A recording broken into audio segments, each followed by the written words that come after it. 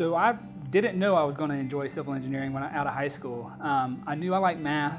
I knew I liked building things. So one of my advisors had told me, hey, you might like civil engineering. And so I would say that if you enjoy being outside a little bit, if you enjoy math, you enjoy seeing things come to fruition, that's kind of would be some clues to help you understand that civil engineering might be for you.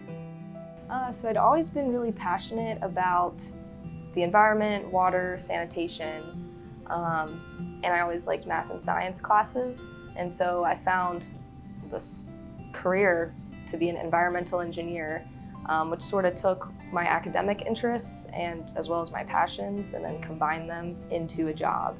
I really like the stormwater side of land development because it's kind of a mixture of like the gray, like the concrete, the riser boxes, the outlet barrels, like the concrete side, and then it's also the green side. So there's green infrastructure, there's how you manage the plantings of stormwater control measures, there's all sorts of different swales and different technologies that incorporate just like multifaceted approaches to engineering and not just concrete and conduit.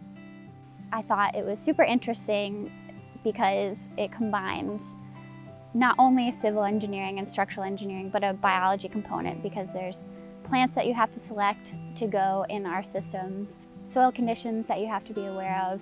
I'm really fascinated with water and how water moves. So, this program is more hands-on than a four-year program would be.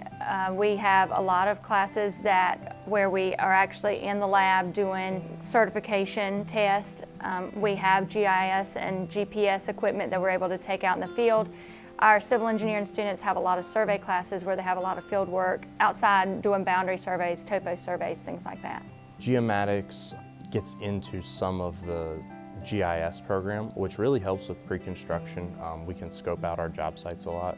And really, the civil engineering program itself just encompassed a lot of different knowledge bases that I would need. It didn't go extremely deep into any of them, but it got me kind of the inch deep and mile wide knowledge base I needed to get into the industry. I really enjoy the CAD work, the CAD aspect of it, and taking an engineer's designs and turning it into a drawing that will be used to build it in the field. I learned about the AutoCAD software, how certain layouts need to be for certain job sites. Example is I said some sites may be on a hill and we need 3 or 4 retaining walls, or some sites are flat and it may be wetlands on half of the site, and we just have to figure out how to be able to work around that for the client or the developer, whoever's in need. We're encouraged and required to go to the Wake Tech Job Fair. And I actually gained employment through the job fair program with Harris Rebar in Benson, North Carolina. And I worked with them for 9 months as kind of a draftsman and a rebar technician. And so what I was doing was quantifying and designing the reinforcing bar for these concrete structures all over the Raleigh area. Usually the end of February every year, where we have somewhere between 30 and 40 local companies come in and they talk to our students about the types of jobs that they do, and most of them are hiring. So the job market is very strong for civil engineering and geomatics students right now. My favorite part is how rewarding it can be.